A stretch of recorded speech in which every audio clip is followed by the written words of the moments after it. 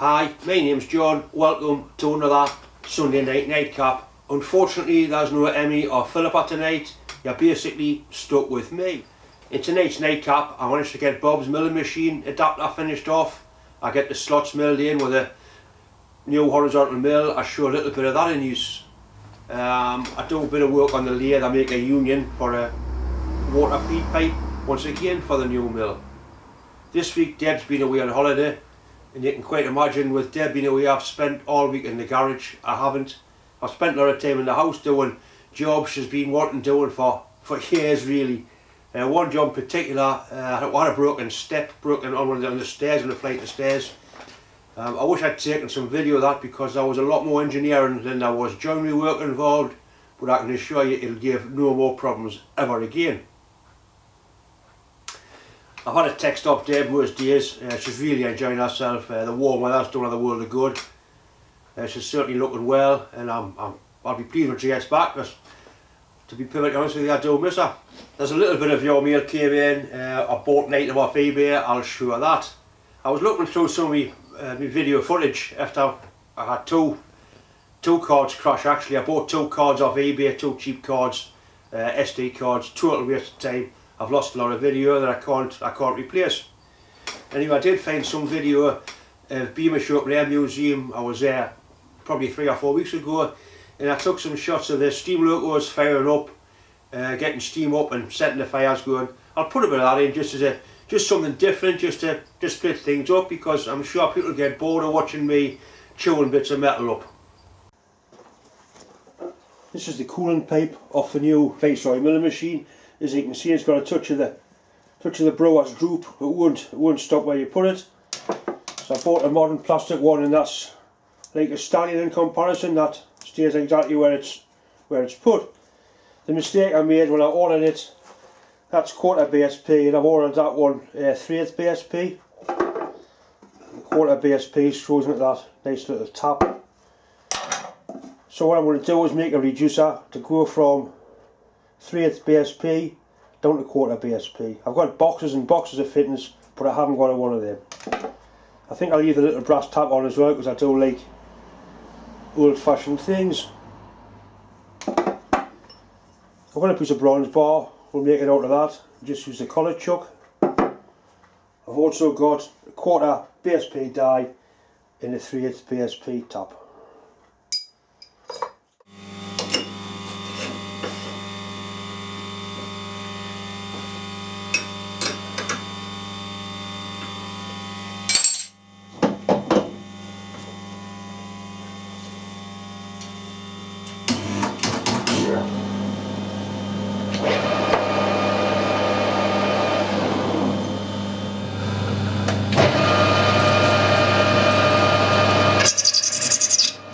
The end of the bar has been damaged because it's been used as a punch.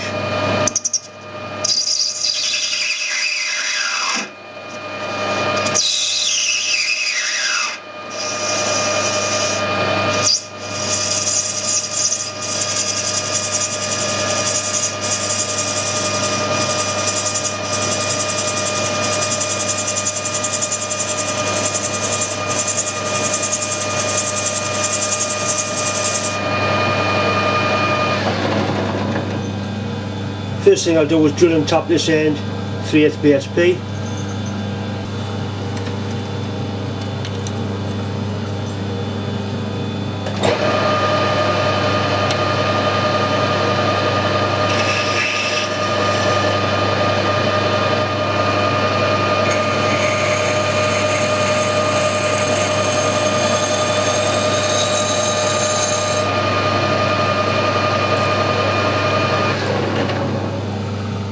Quite amazing with the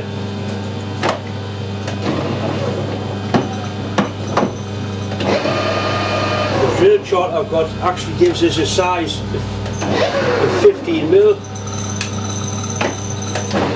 15 mil to tap for, to drill for 1/3 BSP.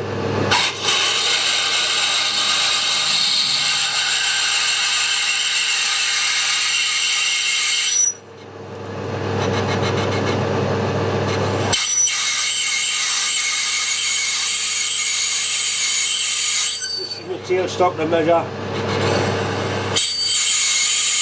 a half inch of thread, which is there.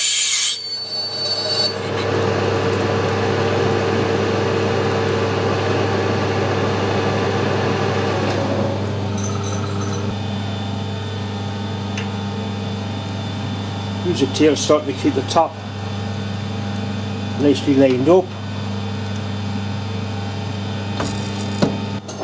Just going to tap this by hand.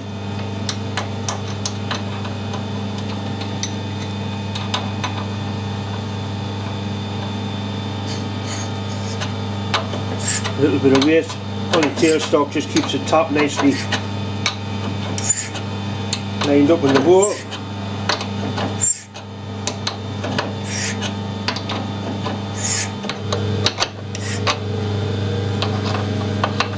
Branch cuts quite nicely dry.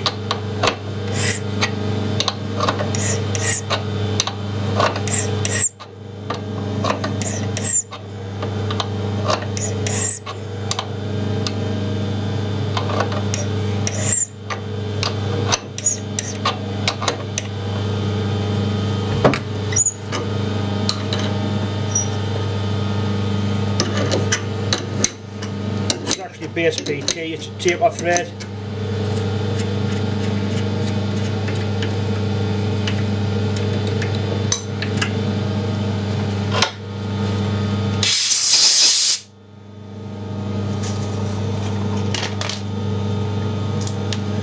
The top should screw in there quite merrily.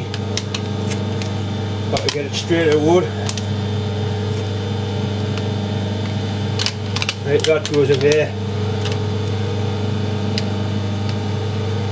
Oh, you bastard. Right, that screws in there nicely. A bit of pipe tape on there, that'll be fine.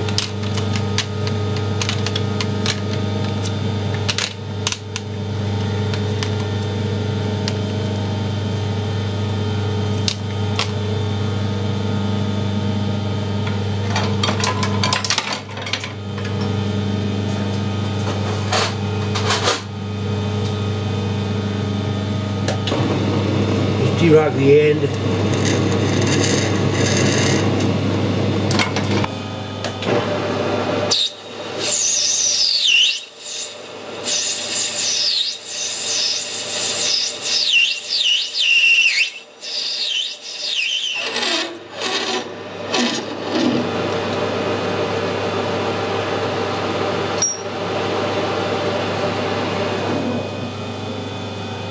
Now we need to put the quarter BSP thread on.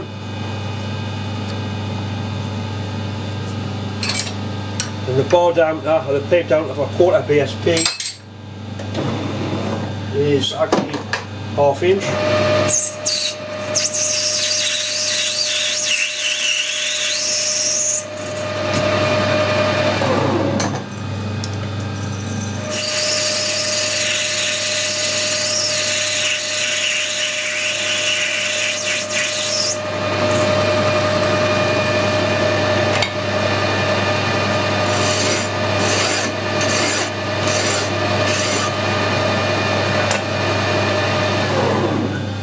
So I'll drill it before I put the threads on. I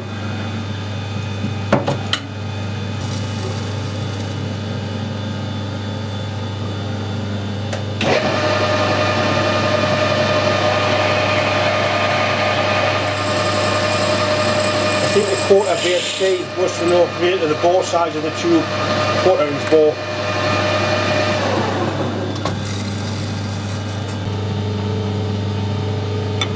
Quarter die in there. I simply use a tailstock to line the die up because I still haven't made a tailstock die holder. That keeps the die pushed nicely onto the workpiece. Don't worry, do use a chuck key to try and turn this, you'll damage the sockets in the chuck.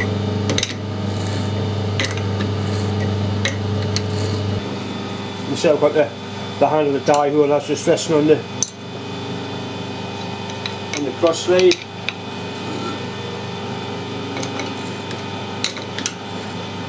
a brand new die, so it is cutting the thread very easily.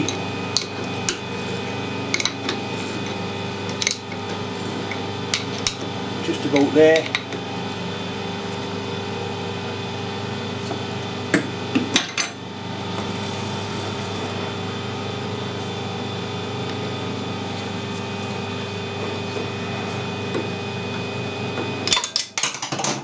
Bollocks.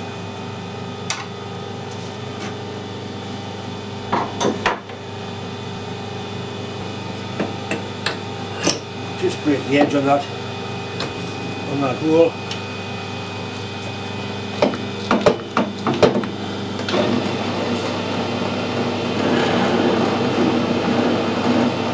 Little taper. Make the fluid's passage as easy as possible.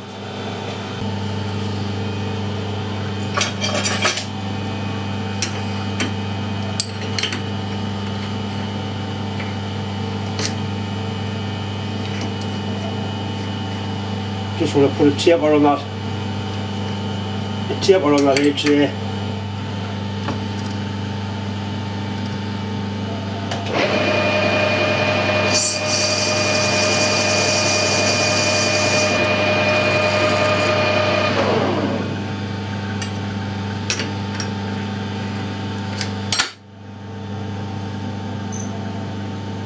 That's it. One nice little union.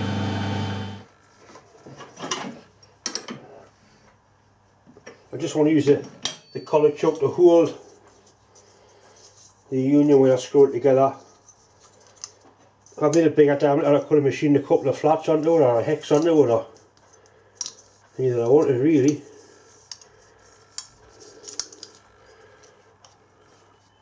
A few wraps of PTF heat tape.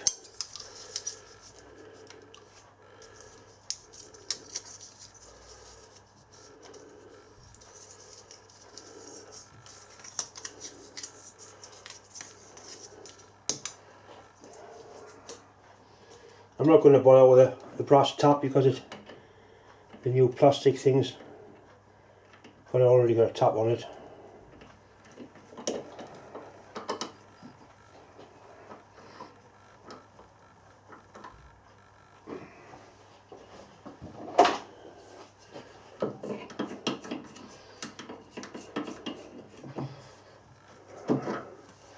Amazing when you look at how well this is made compared to the water feed on the modern mill or the modern lathe.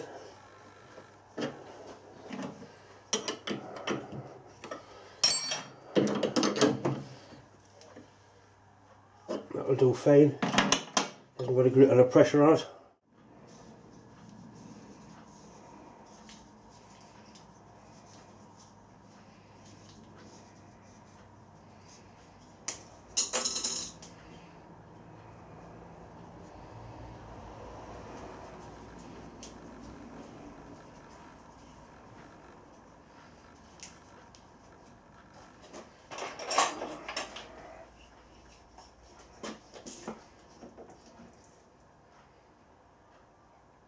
That's all it needs. Quite amazing that the little plastic tap there. That was the original tap. You get some really nice fancy ornate taps. That's a beauty, that one there, the shape of that.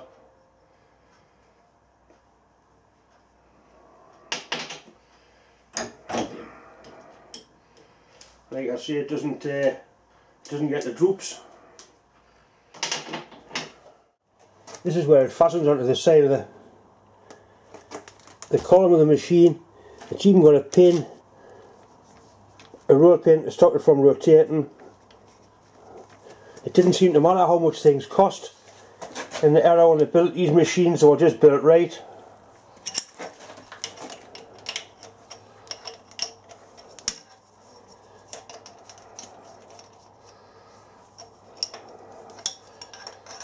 Now we've got fantastic plastic.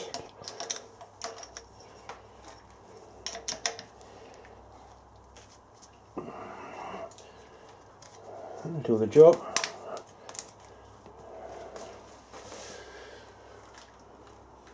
Not quite as pretty as the original one, but I'm sure it'll do the job. We'll give it a try. You need to have the spindle turning before the coolant pump runs.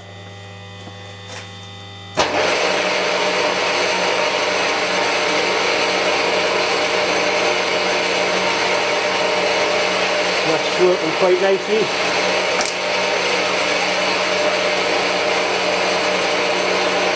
You can see it stops where you put it.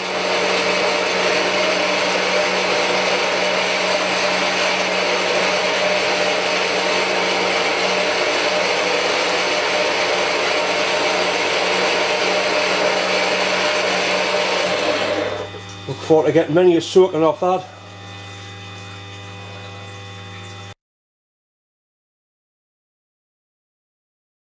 This is certainly looking well, and I'll be pleased when she gets back, because to be perfectly honest with you, I do miss her.